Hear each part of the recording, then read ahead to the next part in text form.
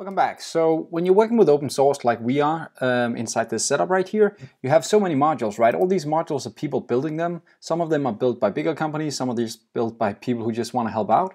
You sometimes end up with weird things happening inside your code.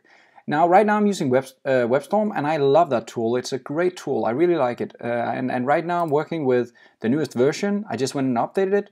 And the reason I did it is I just had a major bug on a student computer. Now, that's kind of cool since I'm a teacher right now. That is that I face so many different machines, so many different versions, and it just ends up sometimes being some crazy issues, some crazy bugs that we can't find. And it might run on your machine and then it doesn't run on a coworker's machine or something like that.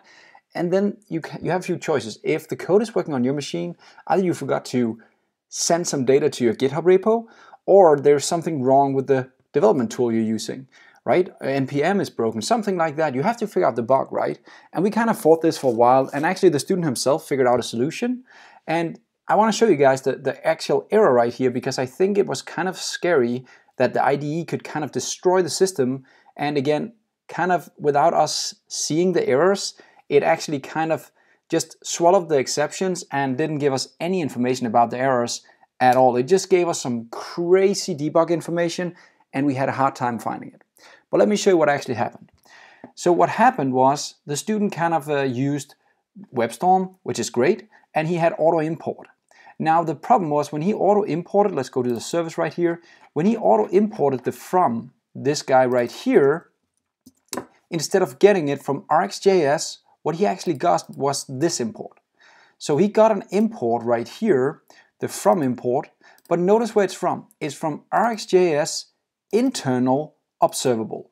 Now this is just, it's accessible, I can go and get this, but it's not working. So we started getting some crazy errors, and again, since this was auto imported and we never checked the top of our code, we just couldn't figure out what the problem actually was. Now again, student was good, he figured out the problem himself, good job, but if you're using an IDE and you're like, what the hell is going on? Well, at some point you might want to check your imports. And in this case, we Googled and Googled, and I did find a couple of pages that said, well, if you have something with internal, there's something wrong with your imports. And you need to go and test this. You need to figure out, and I think the most important thing to understand right here is that even though your code is perfect, if you have a bad IDE that sometimes just messes up, or you have a bad library, external library, or a third-party library that messes things up, it's just hard to develop sometimes. But again, use the tools out there, Google it, try and find the error, try and bug through the error. And again, it's back to the point, if you do unit testing, if you start testing your code, if you start throwing errors yourself, you'll know it's not your code that messes up. You'll know that it's a third-party library somehow, or in this case, the IDE that actually tries to help you, but in this case, kind of just gave you some bad information, right? That messes up your code.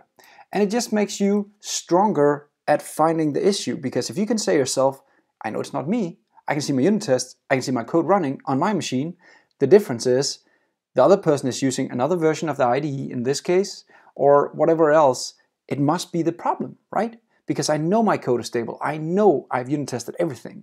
So testing is worth it, and we will dive into it in the near future. And as the final thing right here, let me try and show you the error that popped up. This was the error, and this is impossible to read. We have no clue where the problem is happening. It said you provided an invalid object where a stream was expected, you can provide blah blah blah. Okay, that makes sense. And then it just says these, you have no clue where in your code that this actually should have a problem. You can see this is external libraries, all of it. So we had nowhere to start the debugging. And it worked on my machine, his code worked on my machine. But as soon as he went to his own machine and did auto imports, everything failed again. So that was just a small lesson. You guys just have to take care of this, and you'll make everything shine. Have a great day. See you next time.